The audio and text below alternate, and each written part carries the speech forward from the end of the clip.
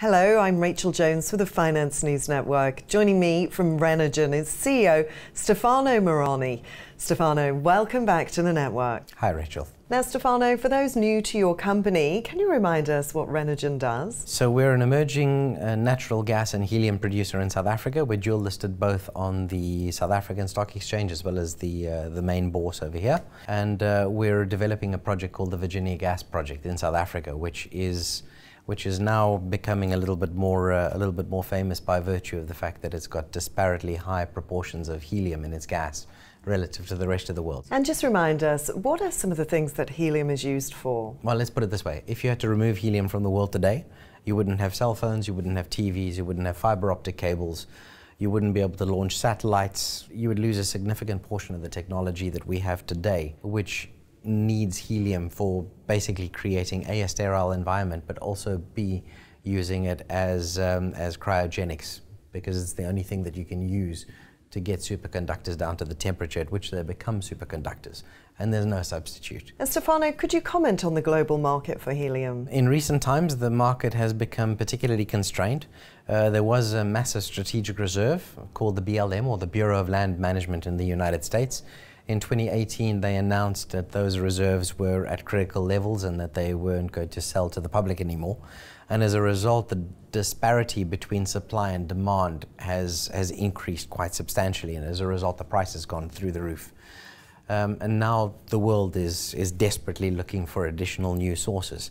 And helium is a particularly difficult commodity to find. It's very rare. The last well we drilled has just clocked in a 12% helium concentration, whereas the rest of the world sits at below 0.5%. And that places us particularly well right now in this time of global helium crisis. So tell me more about this 12% find. That sounds very exciting. Yes, it was actually by accident, which is why I'm quite casually dressed, because I was on holiday at the time that it happened. But we started drilling a horizontal well into a sandstone trap.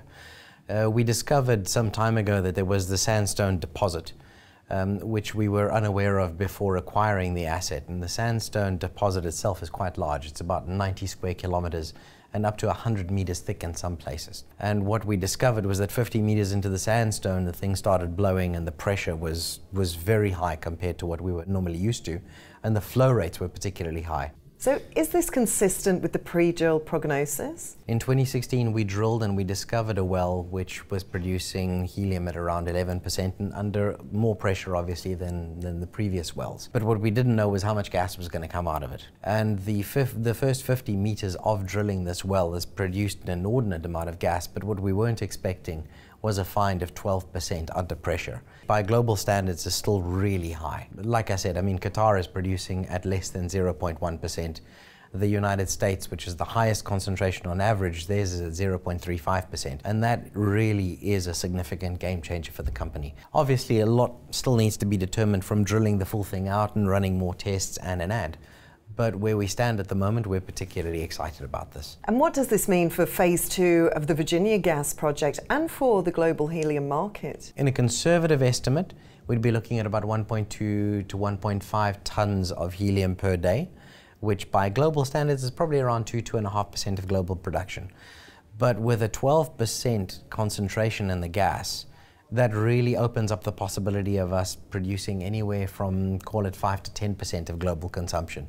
And that then becomes a meaningful figure of liquid helium coming from any one single place in the world. And to the last question now, Stefano, what can investors expect over the next 12 months in terms of news flow? We're probably expecting to be able to release something around March time next year. And then obviously there's the milestones tracker, which means that we will be announcing as and when the milestones come out, either we're ahead of schedule, on schedule, or behind schedule. And then from there there'll obviously be the build out of the project and additional offtake agreements. Stefano Marani, congratulations on your recent find and thanks for the update. Thank you.